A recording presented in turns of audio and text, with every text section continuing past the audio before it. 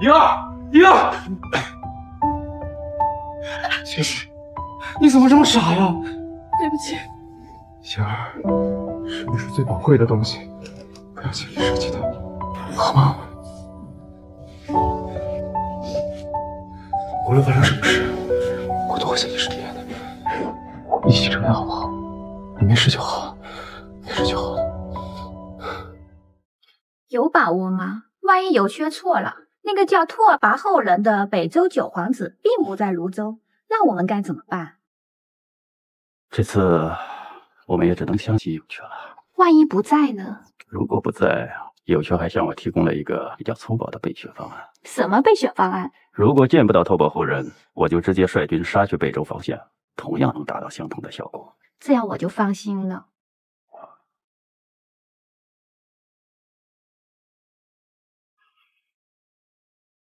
爷，拓跋夺来了。哎，你快把有缺调来。行，哎，你也看着吧。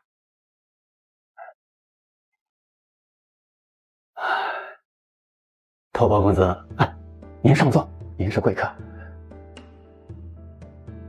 哎，这是刚沏的茶，您尝。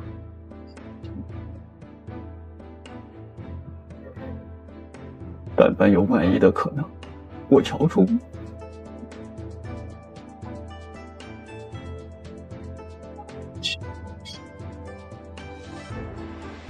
能被我乔冲如意啊！侯爷言过其实了，哪有叛徒一说？他们如此对待功臣，就是我鲜卑人也看不下去了。唉，如果乔将军愿意归顺北周，到时候整个庐江都将会是你们乔家的。唉，将军如果真心投奔北周，绝对不会亏待你。哎呦，只是陆汉他逼得太紧，这说不定我乔家这日子就要完了。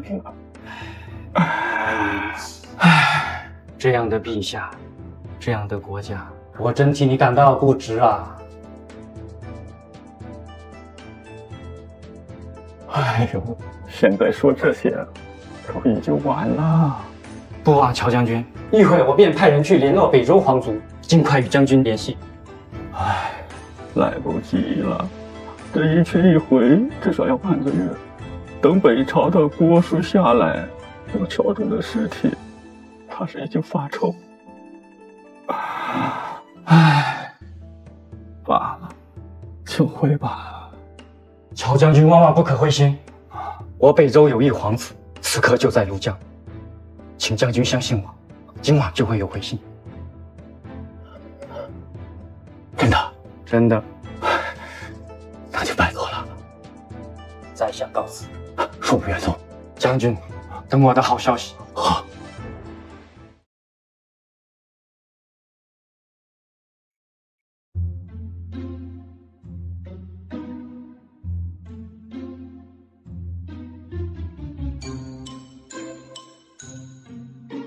岳父很适合扮演两面三刀的小人呢。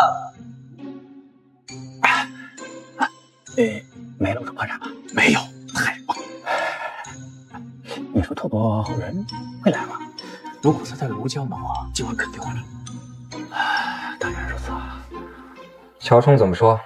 回禀祖子，事已成了，陆韩步步紧逼，乔冲很不安，他已明确表示愿意归顺我大周朝。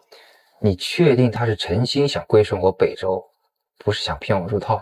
吴国国君早就想除掉乔冲这条大鱼，因此这里面没有圈套。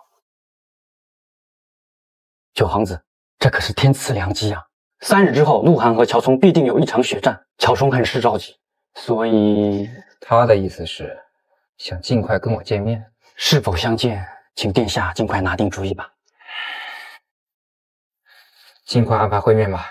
好，那我现在就去通知乔冲，让他过来。等一下，我亲自去侯府，你去安排吧。事成之后，我们尽快回北周。是，殿下。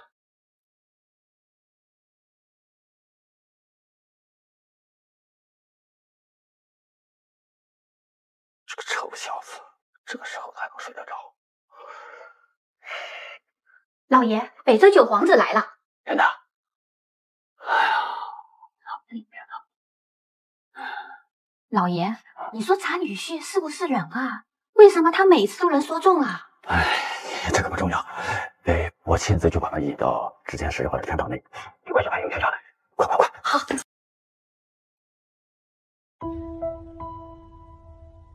傻姑娘，不要再做傻事了，好不好？知道那么多的机密。姐夫，不好了，出事了。何事？姐姐她没事吧？没有什么大事。拓跋后人来了，爹让你赶紧过去一趟。知道了。等我回来。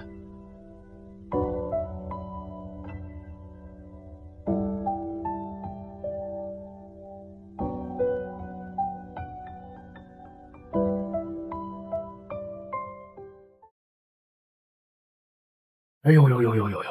想必这位就是让我岳父寝食难安的北周九皇子拓跋后人吧？你们是如何得知我在庐江的？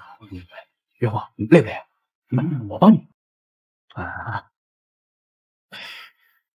因为他喽。你放屁！我拓跋多宁死也不可能背叛北周。我可没说你叛国，只是我上次放你鸽子，你不但没生气，反而说了很多好话，我就觉得这货肯定在庐江。就因为我没有生气，你就判定九皇子就在庐江？哎呀，最重要的是有脑子，不只是分析。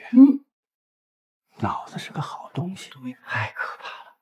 你到底是人是鬼？你先别管我是人是鬼，我这边有个词特别贴合你，叫做大冤种。很贴切，是吧？大冤种。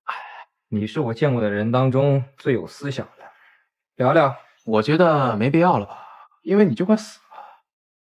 就算你把我送到吴国国都，你们的国君也未必会杀我。我现在就能杀了你。是个聪明人，我毕竟还是北周皇子，杀了我必引发国战。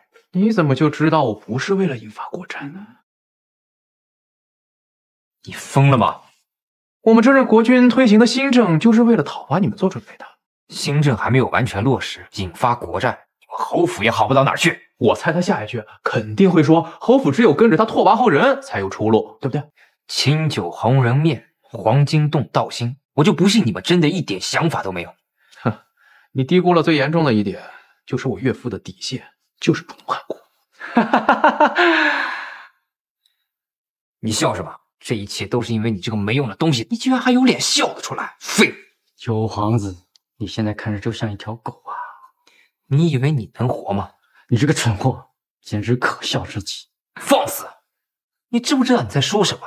不清楚的是你，自从你动了来庐江的念头那一刻起，你的生命就开始已经在倒计时了。你什么意思？你为什么来庐江？我来庐江，还不是因为你和黑龙王的意思？你是八皇子的人。吴国国君推行土改新政，你以为八王子没有想到？你还真以为黑龙王想辅佐你上位？黑龙王也是你们的人。陆航在庐江上任之时，八皇子便动了笼络乔冲的心思，不过被黑龙王劝住。他觉得说服乔家人背叛北周几乎是没有可能，所以你就联合来骗我。没错，你这个蠢！哇，这个黑龙王有点意思，居然把我们两个作为他的棋子。没事吧？北周真是能人众多呀！是啊，相比我吴国真是不得好死！那你们聊吧，我先走了啊。等等，还有个重要的事哦。何事？他还有一个暗卫，此刻多半就在侯府之外，立刻杀了他，否则他随时可能潜入侯府，带走拓跋后人。我要杀了你！你是个好人。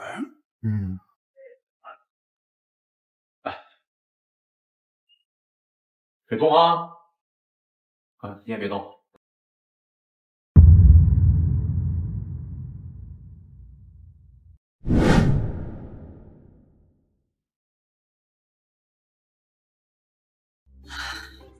美丽呀，你转得我头都晕了。刚刚得到消息，乔冲活捉了北周九皇子拓跋后人。什么北周九皇子？不是要在山上全歼了乔冲的火傲军吗？剿匪只是吴有缺的缓兵之计，现如今主动权掌握在他手里。可是这跟北周皇子有什么关系啊？一旦北周皇子出现任何差池，我和我爹性命堪忧啊！怎么一夜之间出了个北周皇子呢？怎么全都变了呀？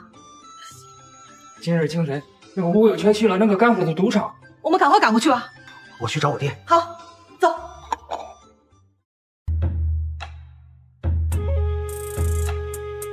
哟，稀客呀！哎，甘老板的身子骨还是中箭了。哎，是，那是当然。像你这样的呀，我一个手指头就掐死你。怎么样，敢不敢赌两把？我以为你真的变了，没想到你竟然侯府还是本性难移。废话少说，来不来？好啊，怎么玩？牌九、大小还是赌大小牌九可太没意思了，要玩就玩扑克呀。这扑克牌可是最新上市的，你还懂扑克？今天我就先定个小目标，拿下你的自己人。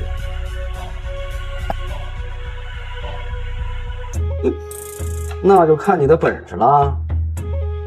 怎么着？等着看好戏吧。哼，这扑克牌呀，有很多种玩法，怎么玩啊？炸金花、斗地主，还是比点子？那就比点子吧。好，每人2张牌啊，谁手里的牌加起来点子大，谁就赢。我不觉得输赢不在于牌，而是在于双方的心理。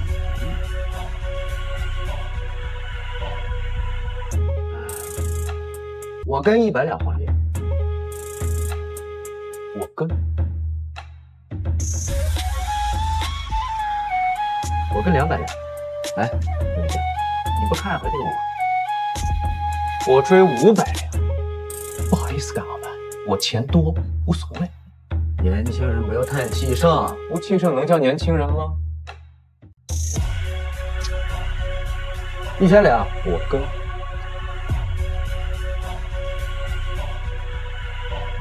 5000两，甘老板霸气啊！我追你1万两，意思。他明知道侯府要完蛋了，他之前想让我倾家荡产啊！吴有权，你别以为我不知道你这么想。区1万两，我甘虎会在乎吗？我跟你1万两，跟我吴有缺比，你有没有那个实力啊？我追5万两。什么？怎么样，甘老板？名牌还是气牌？吴有权，你疯了！哎，你要是气牌的话，那些筹码可就归我了。哼，我甘虎活了大半辈子，什么大风大浪我没见过。区10万两，嘿，甘老板霸气，我也看。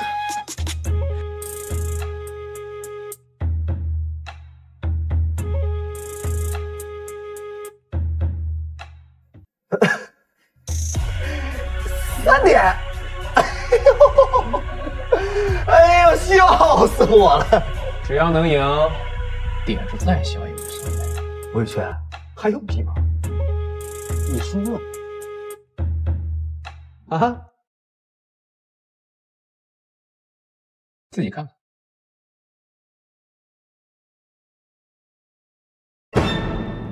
不可能，绝对不可能！甘老板，我看是你输了吧？你赢了，吴有权，这些钱都是你的了。但是你觉得你能出得了这个门吗？你什么意思？等你死了，我跟你多收点纸钱。你应该了解我，谁跟我过不去，就让我看戏。我好怕呀！甘虎，你就快死了，我现在就让你死！把这家瓷器店给我，我会让你死个痛快。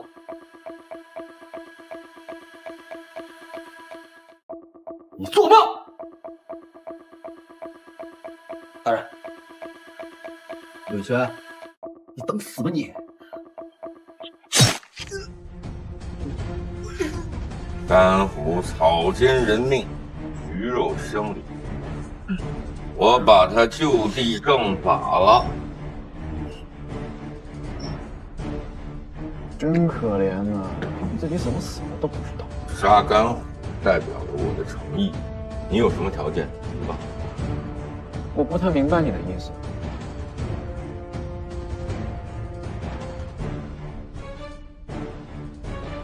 我要不要现在就将他拿下，用他来跟乔冲换拓跋后人？不行，吴有缺如此奸诈狡猾，岂会在此关键时刻将自己置身于死？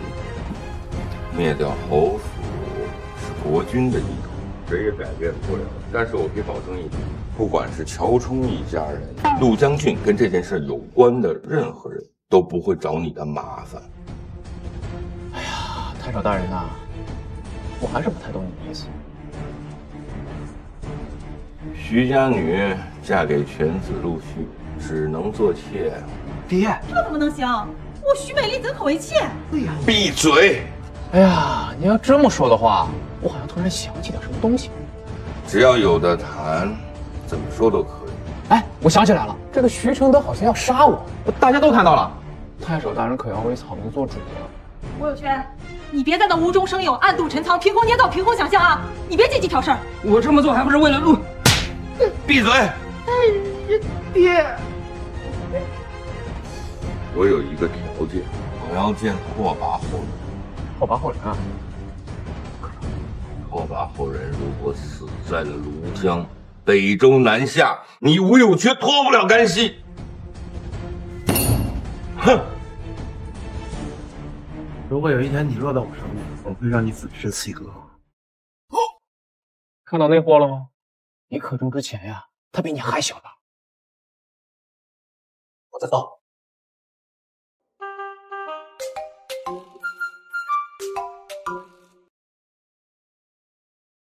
吴有缺，你别得意的太早，早晚有一天你会死得很难看。等着，好啊，我等着。到时候结婚的时候别忘了邀请我。有缺，啊，岳父，我看你在命人往外搬金子，做什么呀？嗨，干虎不是死了吗？我就收了他的场子，准备办一场轰动全庐江的赌王大赛。赌王大赛？没错，参赛之人每人收取100文作为入场费用。大赛最终奖项为2万两黄金，第2名是1万两，第3名5000两。同时，大赛的第1拥有赌王头衔。每人收取100万，他会有人来吗？岳父放心，我这人从不吃亏，谁让我吃亏，我让他吃席。那让你们赌什么呢？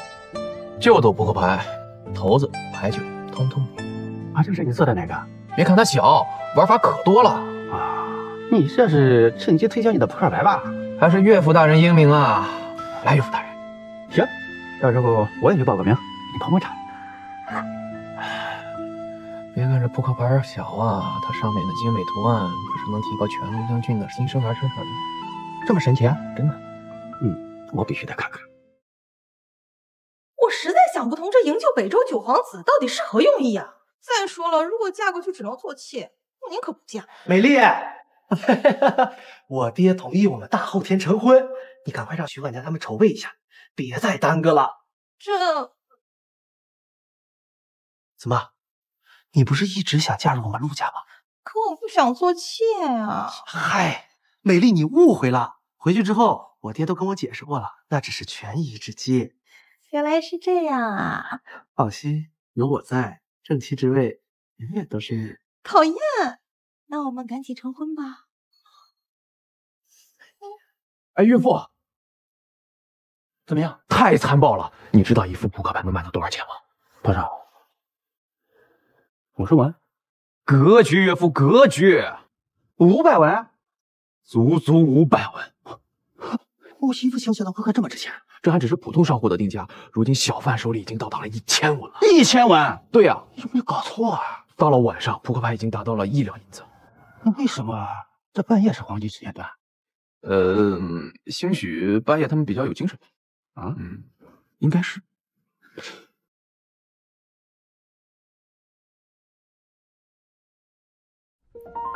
听说你在城里搞了个赌王大赛，还只能打扑克，真的吗？对啊，怎么了？我能参加吗？要是一不小心弄个冠军，这也不是没可能嘛。不行，一个女孩子成天不干正事儿，你光想着打扑克，像话呀？哎呀，你就让我参加嘛，在家不也经常玩吗？那家里的能一样吗？家里的是特制的，外头的那些花花绿绿的东西，小孩不能看，身体健康。我就要参加，你就让我参加一下呗。你干嘛呀？男女授受不亲啊？你是我姐夫，你又不是外人。妈去！你要是不让我参加，我就咬你了。哎，你干嘛？喂，你不是？哎呀，夫人，你看他呀，他要咬我，好可怕啊！好了，双儿，别欺负你姐夫了。哼，简都不向着人家。吴有缺，你这个老畜生，我观察你半天了。你什么时候在这儿的？哇，你个老六，你偷袭我！光天化日之下，竟然如此搂搂抱抱，成何体统？体统，双儿过来。哎，我就要搂了，那我也抱。怎么样？你可真贱呐！废话少说，有没有事儿？没有事儿，出去。把北周九皇子交出来。我爹说了，可以放你们一条生路。我好怕哟。实话告诉你，我爹已经知道拓跋后人在哪儿，你们可要小心看护，不然失去了北周九皇子当挡箭牌，你们侯府必亡。你给我滚！滚就滚！我还会回来的。莹儿，双儿，乔丹给你妹解释。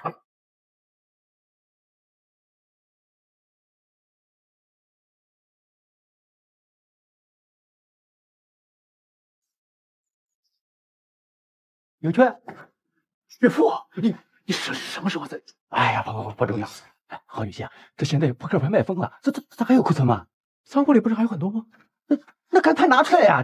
这样来回运输多麻烦呐！不行，有多少卖多少。我怀疑过几天可能会有人来烧店。什么？烧？哎，岳父莫急，这也不一定是坏事。既然有人来烧，那就让他来烧吧。